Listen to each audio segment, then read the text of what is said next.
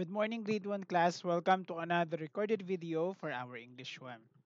So for today's activity, in our language, let's talk about pronouncing words beginning with B and V and F and P sounds found in your rainbows, page 253.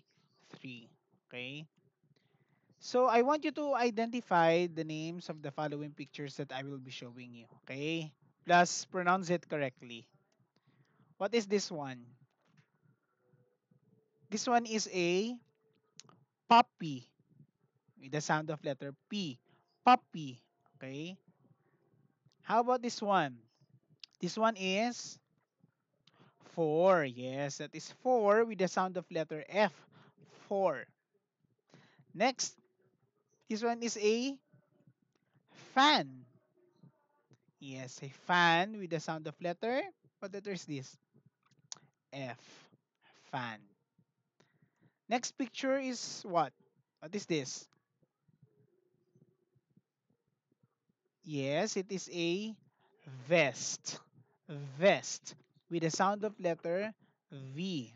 Vest. This one is a what? What is this? Yes, it is a van. Okay, also with the sound of letter V. Van. And the last one that we have here is this is a bird with the sound of B. Bird. Okay. So do not forget, don't interchange the sound of the letters. Just keep on practicing. Now, let's try to recite some rhymes that will enhance our capabilities in pronouncing B, V, F, and P. Still found in your Rainbows page 253. So you repeat the rhymes that I'm going to read out to you. Fly, fly, Mr. Butterfly, from a flower up to the blue sky. Your turn. Ready? Go. Fly, fly, Mr. Butterfly, from a flower up to the blue sky. Very good. Okay, now let's try another one, number two. Yeah, this one is a bit longer. Betty Butter bought a pack of butter and a pack of biscuits and gave them to Peter. Okay, try this one. Ready? Go. Betty Butter bought a pack of butter and a pack of biscuits and gave them to Peter. Very good. Last one.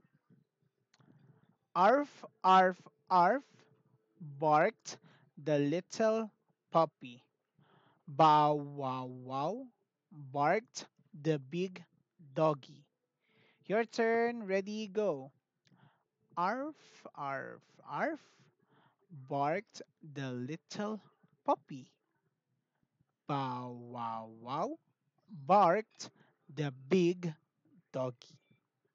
Okay, so that's it for today in our language. Now, in our grammar lesson, we talked about the ing form of the verbs, and I gave you three rules for this lesson. Rule number one, we said that we add ing to verbs ending in consonant letters. So this is the most basic of all the rules. Like read becomes reading, sing becomes singing. Rule number two, if the verb ends in letter E, drop the E and add ing. Remember when we say drop the E, it means tatanggalin natin. Okay? For example, write to writing. So inalis yung letter E, pinalitan ng ing. Recite to reciting. Ganun din, tinanggal ang E, pinalitan ng ing. Okay? For the third rule, if the verb ends in a vowel and that's the consonant, children. Consonant double the last letter and add ing. Kapag yung verb nag-end siya sa vowel and consonant sa dulo, okay, saka tayo nagdo-double ng last letter then add ing. Normally nangyayari to sa mga three-letter verbs no? Karaniwan. For example, drop, it ends with op, becomes dropping, and skip, which becomes skipping. Okay?